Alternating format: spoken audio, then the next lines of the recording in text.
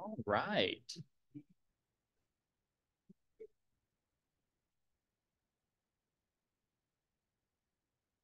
Let's get going here. Well, welcome to the few early souls. Well, I guess you're not early, you're technically on time, but for the few people that are going ahead and joining the webinar here, welcome. My name is Luke, and I'm going to just give a few minutes to allow people to start trickling in here. Um, but if you don't mind, go ahead and throw in the chat box where you're from, just so we can have something to do while we wait here. But yeah, I'm interested where in the country I'm talking to.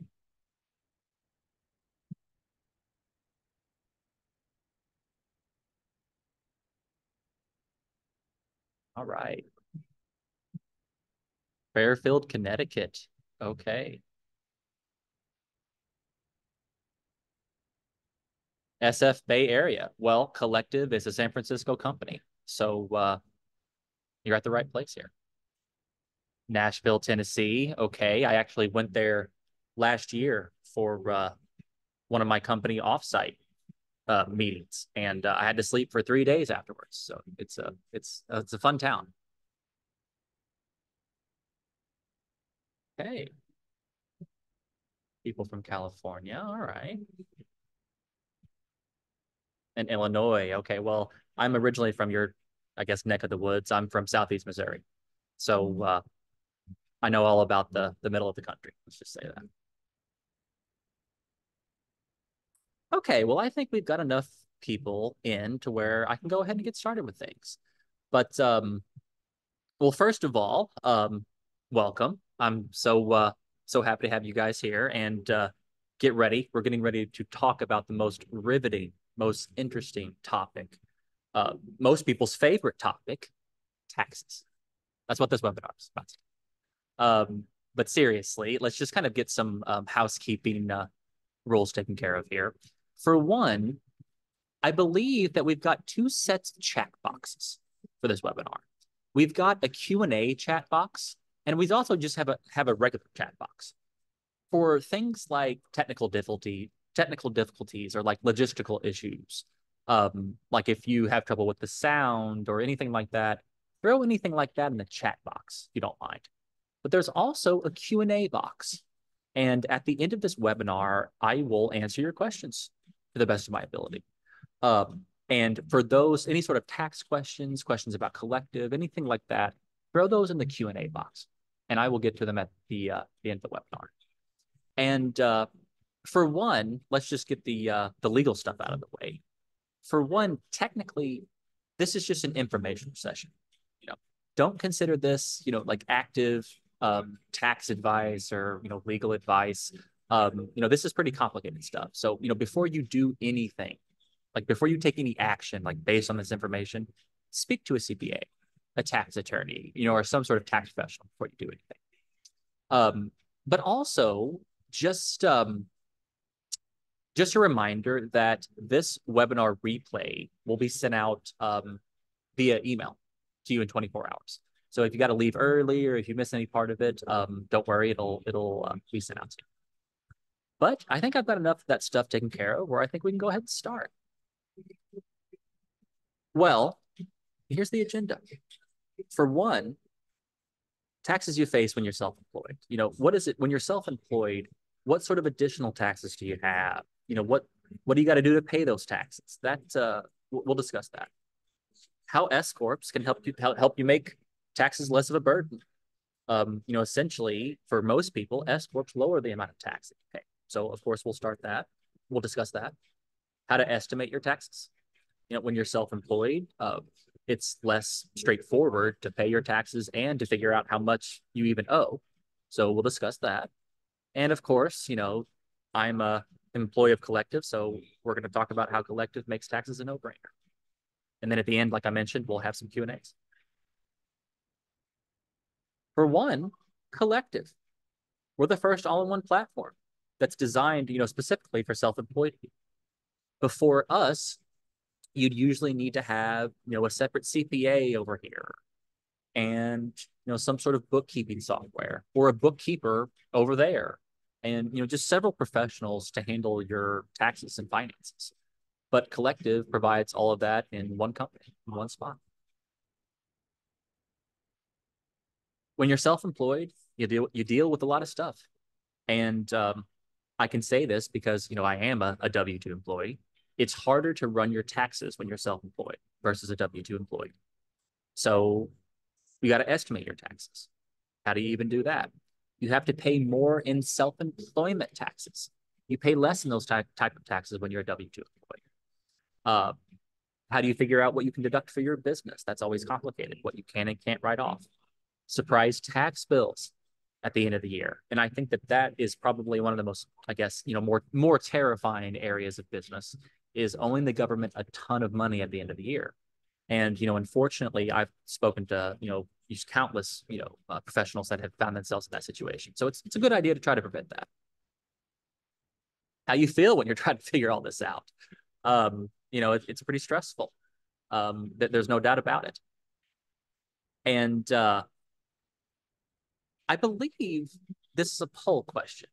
And, Sarah, correct me if I'm wrong, but periodically we'll have polls that we kind of want to get a pulse on as we go through this webinar. And I believe this is one of them.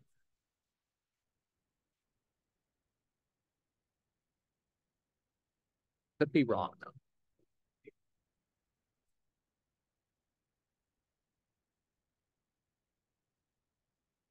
I think I'm wrong. It's not a poll question. Sorry about that, guys. Okay. Tax planning. What is that? Essentially, what tax planning is what taxes am I even required to pay, and what structure, how can I set up the structure of my business to most efficiently pay those taxes?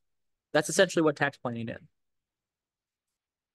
And this is how taxes work when you're self-employed.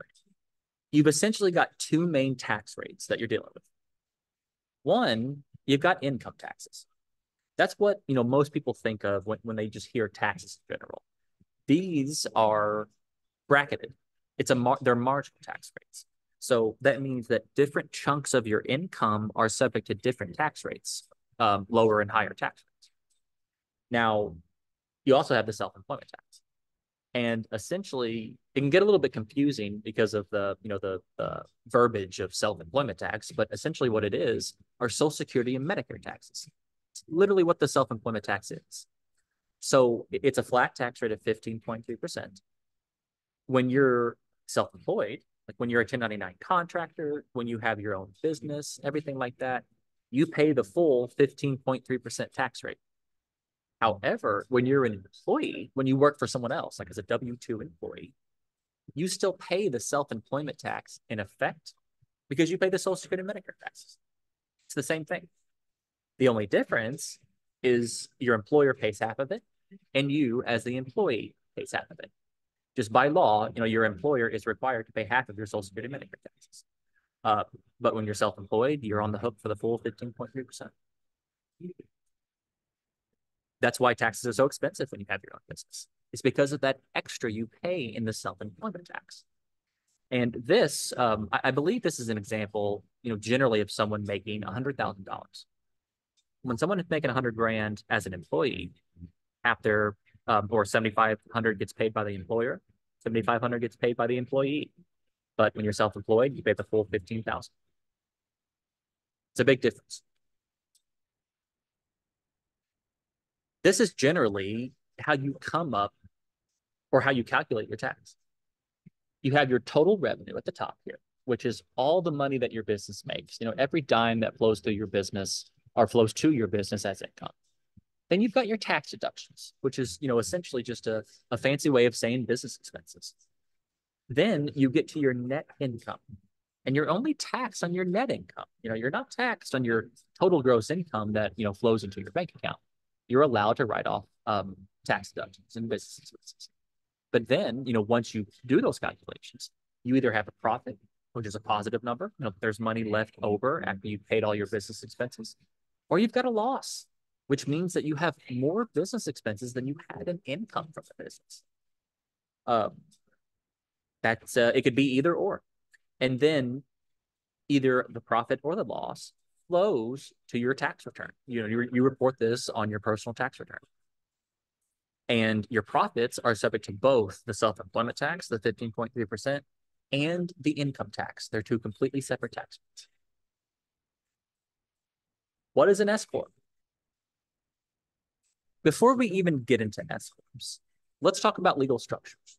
In other words, let's talk about business structures. These are entities, and these are formed with the state. Very generally, but most often, you need to form a business entity in your state of residence, especially small business owners. That's typically where they need to form. So to form a legal structure, you go to your Secretary of State's office. You would file, articles of organization to, create an LLC. Essentially, an LLC is an entity, and that's what these are. LLCs, entities.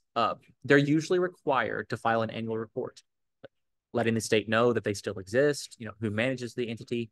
This is not a tax return. Like this is just an informational report you file with the state. And setting up the entity and the informational forms that you file usually are done with the Secretary of State. That's a totally different group from the taxing authority or the IRS. An S Corp is a tax election. It's not a business structure by itself. I know this sounds crazy because the name S Corp is in the name S Corp, but an S Corp is not a corporation. Not necessarily. It's a tax election. So the IRS just automatically assigns businesses a certain default tax structure or default tax treatment. An LLC are automatically taxed the same way as sole proprietorships. They're subject to the same tax rates. How you file your taxes are extremely similar. LLCs, in terms of in the IRS's eyes, are essentially sole proprietorships. In a tax context. But as an LLC, or if you have some sort of business structure set up, you have a right to ask the IRS to tax you under different tax rules. And that's what an S Corp is doing. You're asking the IRS to tax your single member LLC under the rules of an S Corp. Why are they great? Like, why would you even want to do this? One, S Corps do not pay self-employment taxes on the business profit. So, but here's what that means. When you become an S Corp, which is paperwork filed with the IRS, by the way, it's paperwork that you send into the feds. Essentially, what happens is you become a W-2 employee of your own business, pretty much. Now, of course, you're still the owner. Like, it's still your LLC. You still own it. Like, you're still listed as the owner on the company formation documents. But for tax purposes, you literally become a W-2 employee as well. And since you're an employee, you pay yourself a wage. Your business will literally pay you, a W-2 salary, just like you'd make if you worked for someone else, like as a W-2 employee for some other company. But the cool thing about S Corps is that the only chunk of your earnings that is subject to the self-employment tax, excuse me, is your salary, whatever you pay yourself in W-2 wages. So let's talk about how that works. You have your S Corp revenue here at the top, which is just your total gross revenue. And part of that money is paid to you in salary. That 15.3%, which is the self-employment tax that we were talking about earlier. Another way to say that is payroll taxes. That's another way to define those taxes. So whatever salary you pay yourself is the only thing that's subject to that 15.3% self-employment tax. And then, of course, you have your expenses. And what you're left over with is your S Corp profit or loss. Like, these are essentially, you kind of think of this money as dividends almost. The technical name for this money, the S Corp profit, especially, are called distributions to yourself. But some people use the term dividends to kind of describe that. And all of this, the salary, Your S Corp profit or loss, all of this flows over to your personal tax return. All this information, you'll report it on your personal tax return. And then, of course, you pay the income tax on all of that money. And let's go through an example. Let's see what's different tax-wise between an LLC by itself and an S Corp, or an LLC electing as an S Corp. For the LLC, they're making the same amount of money. They're making 160,000. But you can't pay yourself any wages when you're an owner of an LLC or a sole proprietorship. So all of your money here, the full 160 grand, is subject to the self-employment tax. So, you pay a boatload of taxes. Like, you pay $24,000 in the self-employment tax. The S Corp, however, you are now a W-2 employee. So you get to pay yourself a wage. And you make the same amount of money. You still get to have $160,000 coming to you in total. But 60 grand of that 160,000 are wages, are paid to your personal bank account via a paycheck, via wages. And in this example, it's $60,000. For whatever reason, this person has determined that a $60,000 salary is a reasonable salary to pay themselves. Only that 60 is subject to the 15.3%, the self-employment tax. So, your tax drops from 24,000 to 9,000, which obviously is a huge difference. It's a $15,000 difference. So you pay less self-employment taxes in the S Corp. But then you still have 100 grand in pass-through profit, which is essentially the S Corp profit. That's what the $100,000 is. And you can still pay that $100,000 to yourself via distributions. That's the technical name for it. So you save in taxes. In this situation, you save 15 grand in taxes, and you still have access to all of your money. It's the small business owner's best friend. They call the S Corp that. And essentially the reason why they call it that is because it recognizes that not all of the income that you get from your business comes from, active work in the business. Some of it is just simply a return and the efficiency that you obtain when you create a business and when you build it. And also, it recognizes that for a lot of small business owners, there's not some large suite of corporate owners. There's not several different types of structures, things like that. So therefore, 2 layers of corporate taxation isn't necessary. The S Corp recognizes all of that. Which one is best for you? Should you have an LLC by itself, or should you have an LLC with an S Corp election? And essentially, LLCs are best for businesses with very little earnings. You're just starting out. You're not really sure if you're going to make money yet. And if you earn quite a bit less than $60,000 each year, probably. And also, if you want a simple, just straightforward tax structure and you don't have to worry about much at all, to be honest with you. S Corps are best for people generally that earn more than $60,000 in profit. It's a little different depending on where you live, in what state you live in, but very generally, collective says around $60,000. If you want to maximize your retirement savings, to be self-employed, the amount that you can contribute to in retirement increases oftentimes. And if you have enough money flowing through the business to make your payroll, to make regular payroll runs. Getting a salary through the S Corp is great, but how much do I know, or how much do I pay myself? How do I know how to even structure this salary? The IRS, because this is what people ask me. They'll say, okay, if I'm only subject to the self-employment tax on my salary, then why not just pay myself a super low salary? Why not just pay myself $1 in salary, and the rest I pay myself out in distributions and I save a boatload in taxes? And what I have to respond with is, because you're at risk for audit if you do that. The chances that you'll be audited when you have a super low salary like that are higher, and it would be just harder to justify that low of a salary to the IRS. So what they say, and by they I mean the IRS, say that it has to be reasonable. you have to pay yourself reasonable compensation. And it's essentially a facts and circumstance argument. And kind of a general rule of thumb, and again, this is not exact. So you like don't rely on this number. You need a more sort of comprehensive and more in-depth analysis, to even come up with an appropriate number. But generally, it's accepted that anything between 35 and 45% is acceptable. But again, that's just a rule of thumb. It's not exact. But when you have a tax professional, they might be able to help you pick a number and do some sort of analysis on it.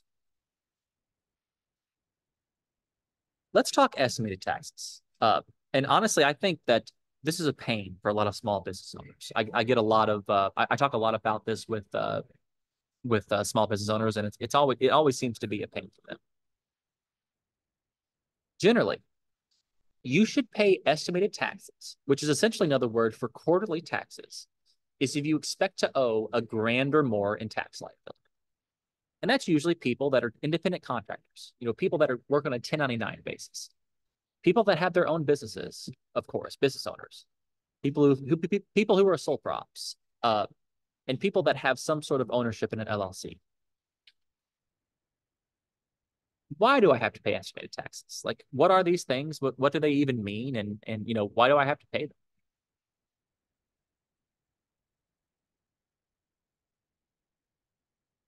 Let's go through the basics here. The IRS wants you to pay. A lot of people think that taxes are paid at the end of the year, but they're not. They're supposed to be paid throughout the year as you make money. So, like as you earn or receive income, you're supposed to pay money to the government, either through withholding, like through your paycheck that automatically gets taken out and paid to the government, or through estimated tax payments, which are just quarterly payments that you pay yourself to the IRS or to your state. Like we mentioned earlier, you need to make payments if you expect to owe $1,000 or more in tax. And if you don't make these payments, at the end of the year, you could be charged a small penalty. You might even be charged a penalty, even if you're due a refund when you file your tax return. Even if you don't end up owing any taxes at all, you still are required to pay, in certain situations, you're required to pay estimated tax. They're doing a quarterly basis. So every quarter in mid-April, June, September, and January of the following year, you got to make those payments. All right. How do you even, or what are some strategies to estimate these taxes? And you've got two, it's called the safe harbor rules. And essentially you've got two ways to calculate it, and you can pay the lesser of the two. For one, as long as you get 90% of the current year's taxes in through estimated tax deposits, whatever you owe this year, then you generally won't be penalized. So, let's say that you owe $1,000 in taxes for the entire year. As long as you pay $900 of those taxes in quarterly payments, you shouldn't get penalized. And you can pay that extra $100 that you owe in taxes, before April 15th or when you file your tax return by April 15th. The other way is if you pay at least 100% of last year's taxes.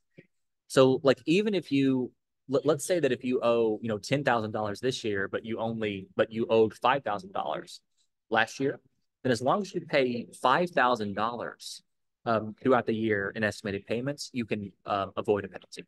And you can pay the other $5,000 when you file your return.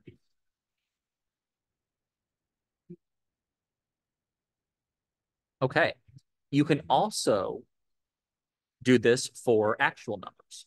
So literally what you do here is you estimate your AGI, which is your adjusted gross income, is you estimate, okay, how much do I expect to make this year?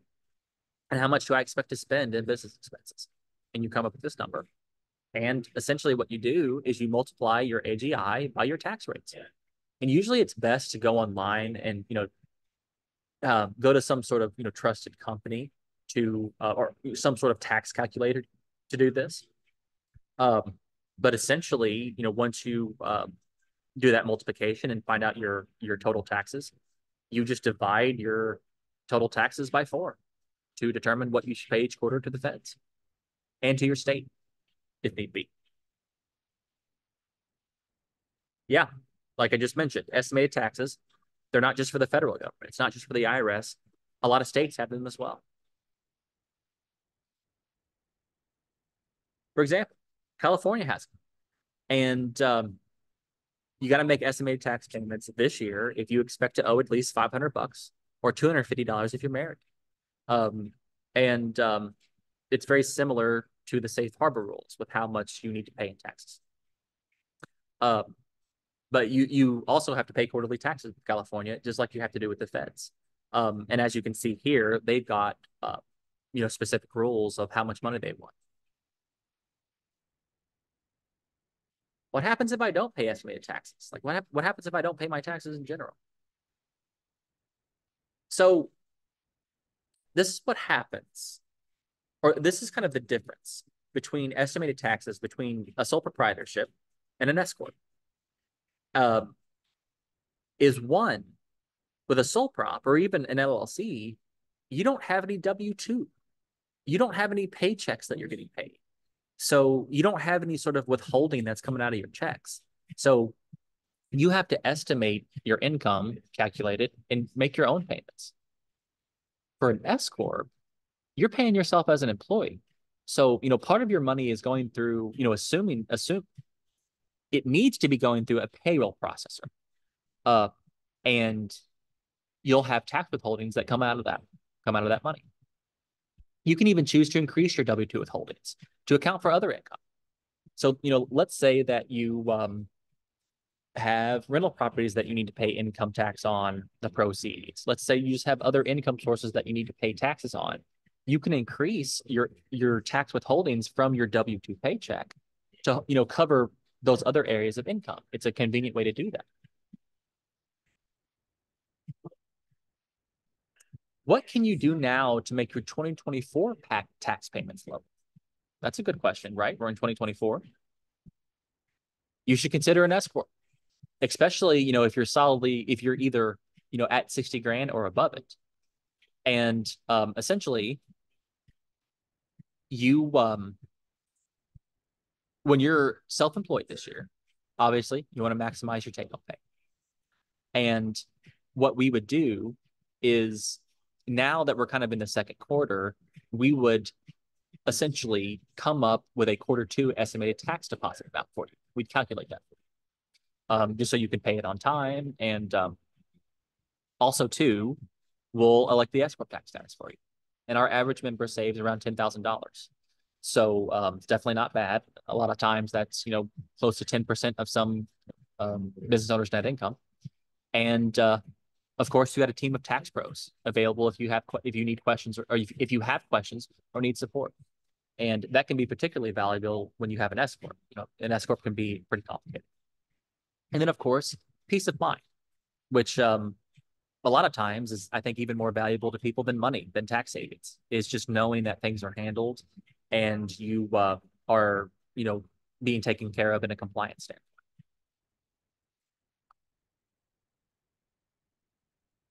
The tax savings of corps, that's funny. I meant to say, of course, but the tax savings of an S Corp are substantial, but running one is complex. There's more things you got to do. There's more administration. There's more compliance issues that you got to deal with. So that's where collective comes in. And essentially what we would do is, of course, we'd form your business. First thing we do is set up an LLC. If you don't already have one, obtain your EIN number, file paperwork with the IRS to handle your S Corp election, and take care of your registering your payroll account. And of course, just ongoing maintenance with your S Corp. Ongoing state compliance, with payroll forms and things of that nature. We'll give you a reasonable salary recommendation. Handle the payroll. Also, we'll take care of your estimated tax deposits in the sense that we'll calculate them for you every quarter, so you don't have to worry about that. And we will file the S Corp state and federal income tax return. And of course, just so you can have financial clarity throughout the year, we provide ongoing bookkeeping, monthly bookkeeping. So we'll give you reports every month. And it's just a good idea to do. So you can just at any point in time know how much money your business is making, what your finances look like. Uh, so we keep you organized. Are you thinking about switching to an S Corp? Now, I do believe that this is a full question.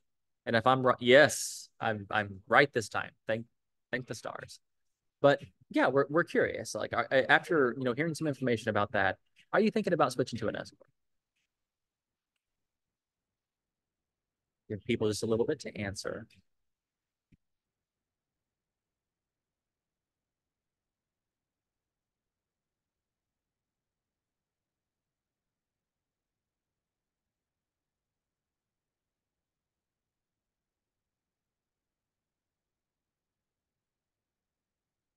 Oops.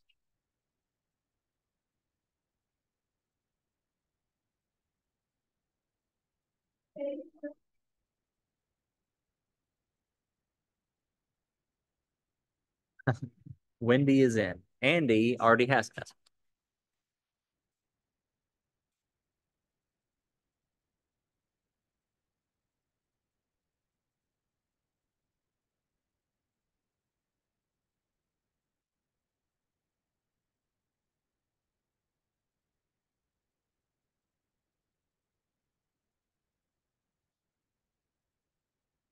Okay, well, most people are in. A good over half of you guys are in. Some of you aren't sure yet, and a little bit, a chunk of you not quite yet, which is totally fine. And it's a good idea not to become an S corp until it's ready for you. So uh, that's totally fine. Now, essentially, as I was talking earlier, there are more just things you've got to juggle and take care of when you're an S corp. And the good news is the collective handles it all of the bookkeeping support, the S corp setup, um, ongoing state compliance, all of that. We'll take care of that.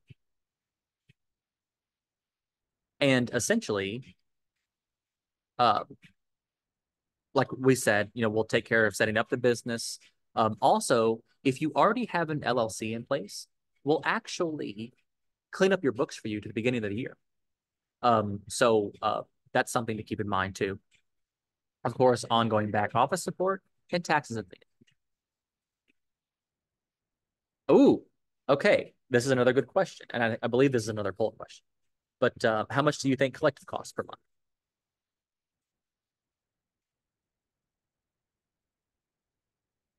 Oh, this is no poll. Okay. Um, well, I'll tell you anyway. It's $349 a month. Well, Wendy in the chat, she guessed $400. So I'm glad that we're less than what you thought. Um, we're $349 a month, and we're not real contract. And essentially, when you first come on board, usually there's a one-time 199 onboarding fee. Um, and that covers actually backdating your S corp election if you have an LLC in place, clean up your bookkeeping and everything like that. But then from there, it's just $349 a month if you go uh the collective route. Yeah, oh, I'm sorry, if you go the month to month route. But so the onboarding fee, it's essentially it's a business success upgrade, and essentially what it covers, it's a one-time fee, um, and essentially it verifies that your entity is in good standing, make sure that it's in compliance and registered with the state.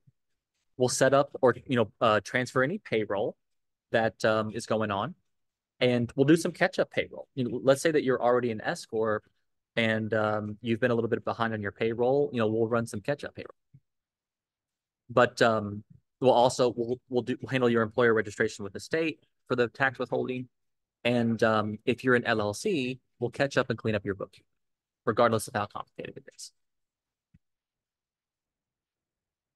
Collective pays for itself. So first of all, it's tax deductible. Collective is, this is a business expense. But also, we before we even sign anyone up for collective, we have a conversation with them. And if we don't think that collective is a good fit for them, or if we don't think that financially it would benefit them, then we tell you so, and we don't we kind of give some loose guidance on maybe you should wait on an S Corp and wait on collective. Uh, but essentially, if you're in a certain income level, it's very likely that the money that you'll save with an S Corp will be well above collective's fee for the year. All right. First off, schedule the call with us. Uh, you, by being an attendee of this webinar, you get your first month half off, which of course, everyone loves that. Everyone loves discounts. And essentially, before you even join Collective, you'll have a conversation with us to even see if we'd be a good fit for you, to even see if you need to be an S Corp. And then if you do, we can discuss next steps and about how you get started. But for now,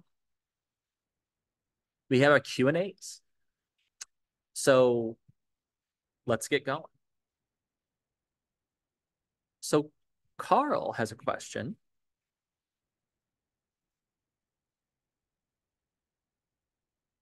Okay. So I'm currently a new owner of 2 adjacent commercial properties in California. Would it make sense to put the properties into separate LLCs for greater liability protection, put them both into a single S Corp, or put the LLCs into a revocable trust? Well, I have no idea about trust, so unfortunately I won't be able to answer that part. But in terms for just general advice, and again, like it's a good, especially for complex structures like this, it's a good idea to talk to a tax attorney or even some sort of real estate attorney before you do this, because they'll know more than me.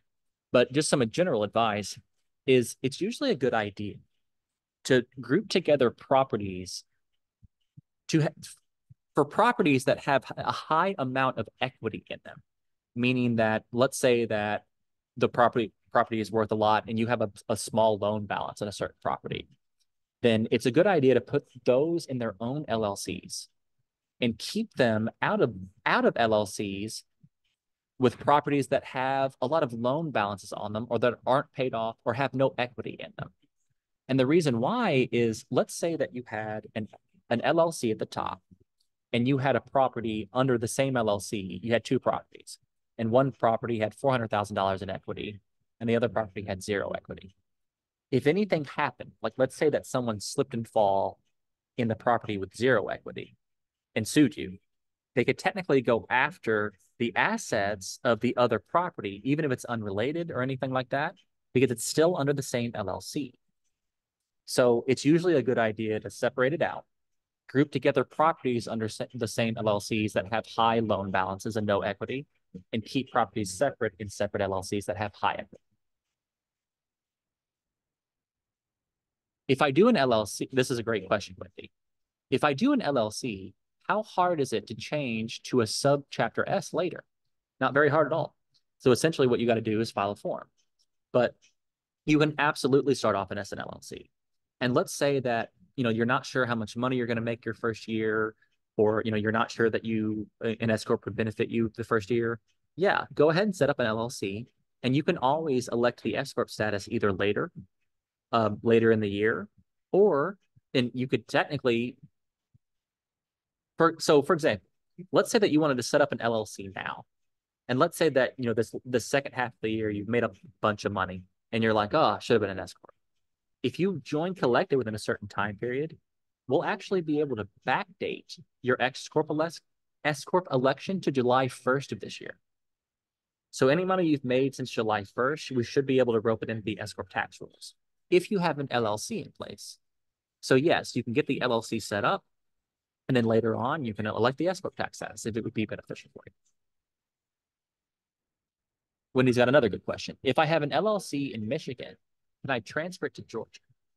We've got a couple options when it comes to transferring LLCs. One, you can do something called a foreign registration. And essentially what a foreign registration is it would take the LLC in Michigan and you'd foreign register that LLC in Georgia. And and again, I'm not a tax attorney, so it's a good idea to speak to a lawyer before you do any of this. But usually that satisfies the compliance requirements in Georgia. Now, but that's still, what happens though is that if you do a foreign registration, your Michigan LLC stays in existence. And you then also, so you have to file, annual reports. You still got to, take care of that. But then you've got and also an LLC presence in Georgia that you got to take care of. Now you can also straight up move your LLC, which I believe this is called something like a domestication or convert or something like that. And essentially you shut down. It's a process to where your Michigan LLC is shut down and it sort of springs up into Georgia. But I would get some guidance of an attorney before you did anything like that. Another good question from Carl. With collective, do you do all of our tax returns? Or would we still retain our previous tax account for personal returns, etc.? Yes. If you still wanted your personal return handled by a professional, you would retain your tax account if you had one. Now, keep in mind, though, because you're right, collective would only file the S Corp tax return. We wouldn't file your personal. Now, keep in mind, though, that when you become an S Corp, your personal return theoretically should become more simple, it should be easier to file. And the reason that is because before you become an S Corp, if you're a sole proprietorship, an LLC, or anything like that, then all of your write-offs and business information and everything like that happens on your personal return. All of that is recorded on your personal return on your Schedule C. So it makes it more complicated. But now that you're an S Corp, all of your business information will be recorded on your S Corp tax return. It becomes the complicated one. And that's the one that collective would be filing. But after we filed that one, we would give you what's called a K1 form. And you can think of the K1 form as kind of like a W-2 form for your business. You take the K1 and you essentially just plug and chug a few numbers on it on your personal return, and it's done. And you can usually do that pretty easily on a site like TurboTax or something like that if you didn't want to worry about paying a CPA to handle it.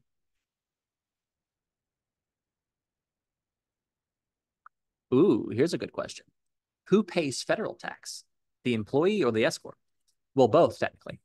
So technically how it works in an accounting standpoint is, and even if you're the only, like the sole employee owner of an S Corp, both you and the S Corp itself pays tax, or no, I'm sorry, pays federal tax. So essentially, let's say that you have $100,000 and you pay yourself a $40,000 salary. Let's just assume that that's a reasonable salary. How you'd come up, the self-employment tax that need to be paid would be $40,000 multiplied by 15.3%.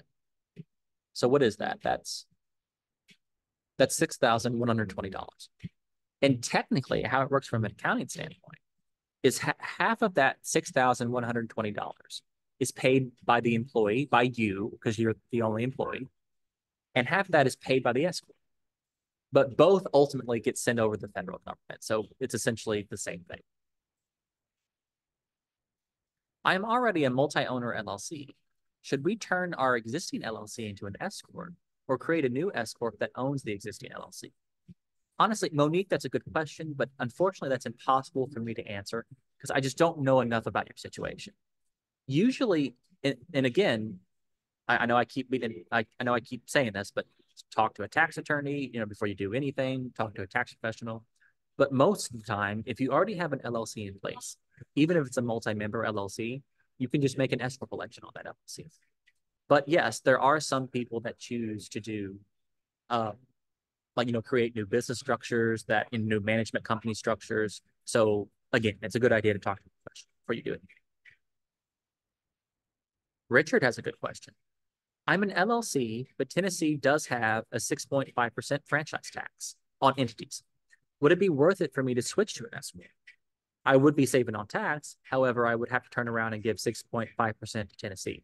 You were absolutely right, Richard. Unfortunately, there are certain states that have excise taxes. There are certain states that have general corporation taxes. And there's a tax in New York that's actually called the general corporation tax. And it's around an 8 or above % tax on the business's net income. So yeah, in Tennessee, you do have that extra tax. But it just kind of depends. I mean, it depends on your level of income and kind of where you are. At one point of income, it might not be worth it to you because you're just kind of giving it away to Tennessee. But at another point of income, the amount that you save on the federal side could possibly overtake the additional taxes in Tennessee. So it would still be worth it. And it just kind of depends, like you just kind of need to do an analysis or talk to a tax professional about it. Because it might still be worth it for you to do it. Well, these were excellent questions, and I believe I got through them all. But all of you are very smart, very intuitive, and excellent questions. And I think that's it. Um, so yeah, that essentially concludes our webinar today. And it was a blast. I have a blast every time I do one of these. I love speaking to small business owners and answering their very insightful questions. But like I said, we're here. We're around. If you'd like to, speak about your business, if you'd like to see if Collective would be a good fit for you, or if you should consider an S Corp, schedule a call with one of our business advisors, and we'd be happy to, walk through, see what, give you some, suggested next steps, and we'll be honest with you as well. We do right by our clients here at Collective, and if we don't think that Collective is in your best interest or an S Corp is in your best interest, we will tell you, and we'll send you some referrals, and we'll make sure that you're taken care of. And then Jay has a question. Will you follow up with a PDF? I need to reread the beginning part of the presentation. So unfortunately, I can't send an actual PDF copy of this presentation, but I will send a recording of this presentation. So if you're an email attendee, you will get an automatic email with this of this recording. So you'll be able to go back. But that's all I've got. And like I said, I hope to see, some of you in some meetings, talking about your business situation. But if not, I hope to see you again on a next webinar. And I wish everyone the best of luck with their business.